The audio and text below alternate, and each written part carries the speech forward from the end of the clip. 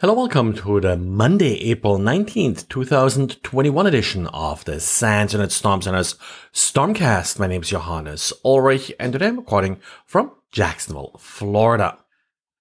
This weekend, Didier went a little bit more into depth with decoding Cobalt Stryike traffic. Remember, he talked about this in the past, and one of the features here to remember with Cobalt Stryike is that the traffic is not encrypted if the attacker uses the trial version of Cobalt Stryike. So that's sort of how you would get access to the data.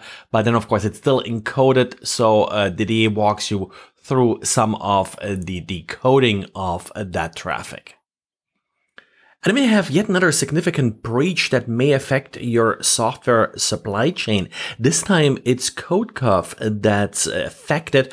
Codecov makes software that checks code coverage during testing, so it's often integrated in your CI/CD pipeline. According to a statement on Codecov's website, the attacker was able to exploit a weakness in the Docker image creation process at Codecov that then gave the attacker access to a bash uploader script that's often used with Codecov, and the attacker modified this script, essentially copying data to a third party's web server. So since this tool is often integrated in your development pipeline and essentially conducts automatic tests and reports on them, any credentials that you used in your CI/CD pipeline may have been at risk. A reasonable detailed statement by Codecov that is linked to in the show notes does explain what to look for, how to check whether or not the copy of this bash uploader script that you're using is affected, and also how to fix the problem if you're running into any affected bash uploader scripts. And according to the statement, if you're self-hosting Codecov, then you're less likely affected by this problem. Now, the statement does not include the actual location of the site where the data was uploaded to. The IP address or hostname is redacted. But it looks like that the URL was an HTTP, not an HTTPS URL. So if you have any kind of packet logs, seek logs, or the like, then maybe you can go hunting and look if you find anything that matches the partial URL that was published. And Google is yet again tweaking its zero-day detail release policy somewhat. Now, this has been sort of a work in progress. And of course, there has been some criticism that Google is too quick in revealing some of the details. The old policy was that any details were released 90 days after the vendor was notified. The new or after a patch was released.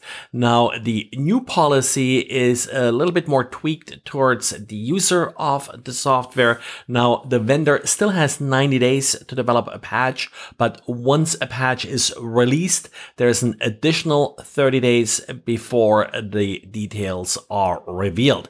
And this is supposed to basically buy people time to actually apply the patch. Now, what we have often seen, of course, is that once a patch is released, the patch itself is reverse engineered in order to derive details about the vulnerability. So 30 days is probably appropriate here and doesn't make it any dangerous compared to attackers just reverse engineering the patch. It seems like lately we don't spend a week with yet another sort of basic IP stack vulnerability. Well, let's start this week with one of these vulnerabilities. This one affects OpenNet Ethernet IP created by the EIPStackGroup, and the vulnerabilities being addressed in this latest update. Well, there are actually 4 different vulnerabilities that can lead to a denial of service or information leakage.